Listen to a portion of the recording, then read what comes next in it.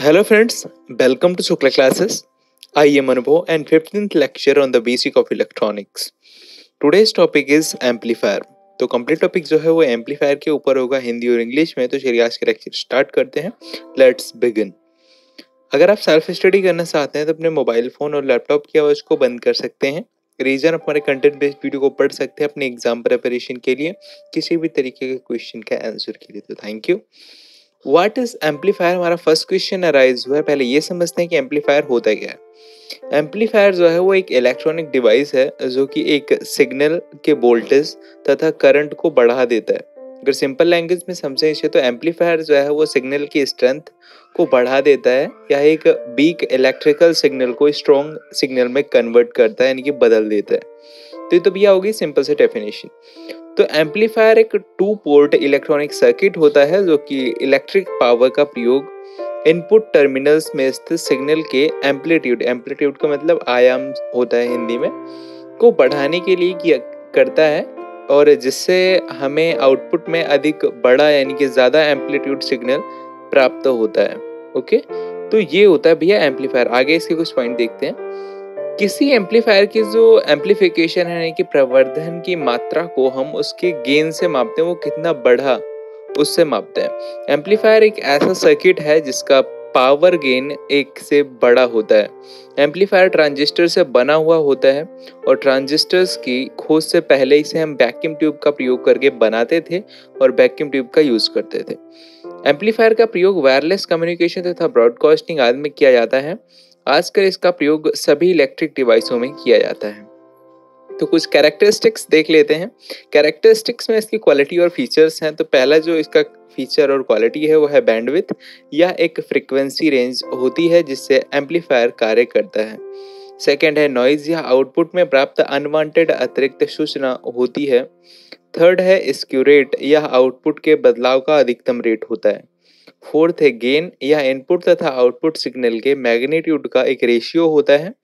Fifth है stability, यह नियत तथा विश्वसनीय आउटपुट प्रदान करने की एबिलिटी होती है।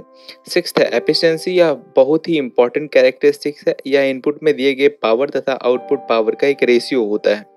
तो कुछ टाइप्स होते हैं एम्पलीफायर को, उनको भी देख लेते हैं यहीं पे। वैसे एम्पलीफायर जो है वो कई भागों में डिवाइड किया गया है, वर्गीकृत किया गया है, लेकिन यहाँ पे हम चार बेसिक्स पढ़ेंगे एम्पलीफायर के।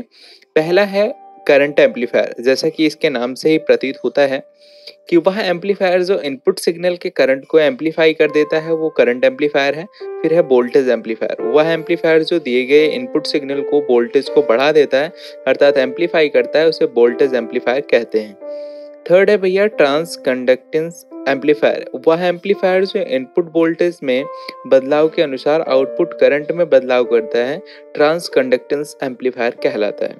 और फोर्थ है हमारा ट्रांस रेजिस्टेंस एम्पलीफायर, वह एम्पलीफायर जो इनपुट करंट में बदलाव के अनुसार आउटपुट करंट में बदलाव करता है, इसे करंट टू वोल्टेज कन्वर्टर भी कहते हैं। यहाँ पर हमने इसके कुछ बेसिक्स पढ़े हैं, लेकिन अनेक प्रकार के भी होते हैं। कार्य अनुप्रयोग विशेषताओं के बारे के आधार पर इसे वर्गीकृत किया गया है। आगे इसके बारे में थोड़ा पढ़ेंगे। तो पहला एम्पलीफायर हम पढ़ेंगे, इसमें एक नया जो एम्पलीफायर है पावर एम्पलीफायर। वह एम्पलीफायर जो दिए गए इनपुट सिग्नल की पावर के मैग्नीट्यूड को बढ़ा देता है, पावर एम्पलीफायर कहलाता है। इसका प्रयोग डिवाइसेस जैसे स्पीकर्स, हेडफोन, आरएफ ट्रांसमीटर्स आदि में किया जाता है। इस पावर को वाट में मापा जाता है। पावर एम्पलीफायर का मुख्य मकसद इनपुट सिग्नल की पावर यानी कि शक्ति को बढ़ाना होता है, जिससे कि आउटपुट में हाई पावर प्राप्त हो। इसके प्रकार भी बहुत ही इंपॉर्टेंट है, जिसको हम भी आगे पढ़ने वाले हैं। तो पावर एम्पलीफायर के जो टाइप्स हैं वो है ऑपरेशनल एम्पलीफायर। यह एक इंटीग्रेटेड सर्किट आईसी होता है जो कि वोल्टेज एम्पलीफायर की तरह कार्य करता है। इसका प्रयोग रेजिस्टर्स तथा कैपेसिटर्स में किया जाता है। सामान्यतः यह एक ऑपरेशनल एम्पलीफायर में 3 टर्मिनल्स होते हैं, जिसमें 2 हाई टर्मिनल होते हैं, और इसमें एक इनपुट को इन्वर्टिंग इनपुट, जिसे हम नेगेटिव या माइनस साइन से दर्शाते हैं। दूसरे इनपुट को नॉन इन्वर्टिंग इनपुट कहते हैं, जिसे हम पॉजिटिव यानी कि प्लस के साइन से प्रदर्शित या दर्शाते हैं। तो चलिए ग्राफ समझते हैं कैसे। इसमें हमारा भैया नॉन इन्वर्टिंग इनपुट जो है प्लस है और इन्वर्टिंग इनपुट हमारा माइनस है। सप्लाई हमारी प्लस और supply minus according to this, और आउटपुट हमारा जो निकल के आता है वो देख सकते हैं यहाँ पे। तो चलिए इसकी एडवांटेज को समझते हैं ऑपरेशनल एम्पलीफायर की। ऑपरेशनल एम्पलीफायर की जो हमारी एडवांटेज है, उसमें पहली एडवांटेज है इसका इनपुट इम्पीडेंस बहुत ही हाई होता है। इसका जो आउटपुट इम्पीडेंस है वो बहुत ही लो होता है। थर्ड है, इसमें सभी प्रकार के कार्यों को रोकने की एबिलिटी यानी कि क्षमता होती है, जैसे adder, subtractor, multiply, we to I converter. अगर एडर सब्सट्रैक्टर के बारे में ज़्यादा जानना चाहते हैं तो आई बटन पर ज़रूर क्लिक करें। फोर्थ है, इसमें गेन जो है वो बहुत ही ज़्यादा होता है। और फिफ्थ है, इन्हें आसानी से प्रयोग किया जा सकता है। तो चलिए अब वाल्व के बारे में पढ़ते हैं। वाल्व बहुत इंपॉर्टेंट चीज़ होती है। एम्पलीफायर, वाल्व एम्पलीफायर अलग है।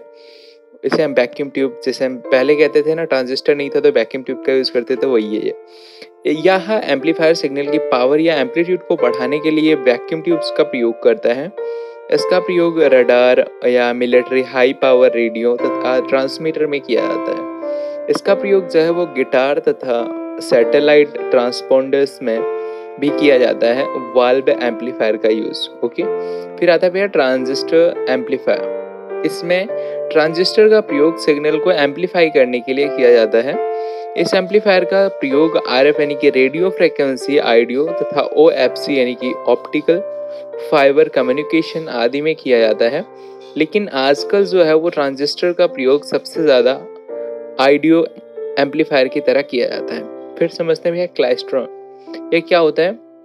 यह एक विशेष प्रकार का लीनियर बीम वैक्यूम ट्यूब होता है जिसका प्रयोग उच्च रेडियो फ्रिक्वेंसीज में एम्पलीफायर की तरह किया जाता है। अब देखते हैं नेक्स्ट, इंस्ट्रूमेंट एम्पलीफायर। ये क्या होता है? ये एक विशेष प्रकार से निर्मित एम्पलीफायर होते हैं जिनका प्रयोग साउंड, म्यूजिक तथा वॉइस को एम्पलीफाई करने के लिए किया जाता है। इसका प्रयोग मुख्यतः यानी कि म्यूजिकल इंस्ट्रूमेंट में किया जाता है। तो अब नेक्स्ट देखते हैं वीडियो एम्पलीफायर। ये क्या होता है? ये पावर ट्यूनर्स होते हैं जिनको ज़्यादातर सभी वीडियो फॉर्मेट्स की पिक्चर क्वालिटी को बढ़ाने के लिए डिज़ाइन किया जाता है। जब अपनी अपनी पिक्चर क्वालिटी को बढ़ाते हैं तो वीडियो एम्पलीफायर का यूज़ करते हैं। तो कुछ टाइप्स होते हैं भैया पावर एम्पलीफायर के, वो समझते हैं कौन कौन से। पहला जो है वो है क्लास ए पावर एम्पलीफायर। तो जब कलेक्टर करंट सिग्नल के पूरे साइकिल में के समय तक यानी कि फ्लो होता है तब उसे क्लास ए पावर एम्पलीफायर कहते हैं। अर्थात कलेक्टर करंट सिग्नल के पूरे चक्र के समय में यानी कि साइकिल के समय में सिग्नल को होता है तो वो हमारा क्लास ए पावर एम्पलीफायर होता है।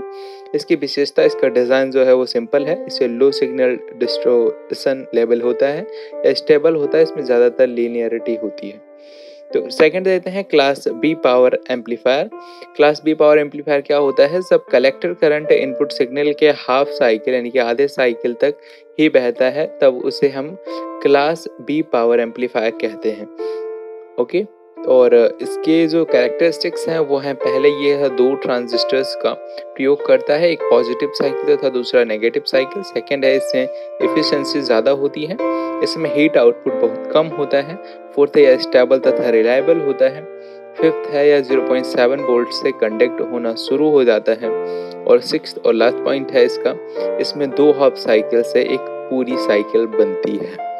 तो हो गया भैया class B power amplifier. Third देखते हैं class A B power amplifier. जैसे कि नाम से ही पता चल रहा है, इसमें क्लास ए और क्लास बी की दोनों की प्रॉपर्टीज होंगी, एम्पलीफायर के कम्बिनेशन से बना है। इसमें भी दो ट्रांजिस्टर का प्रयोग किया जाता है परंतु ये दोनों एक ही समय पर रन होते हैं। इसकी जो कैरेक्टरिस्टिक्स है वो क्या है? इसकी कैरेक्टरिस्टिक्स हैं, इसमें दो ट्रांजिस्टर एक साथ कार्य करते हैं।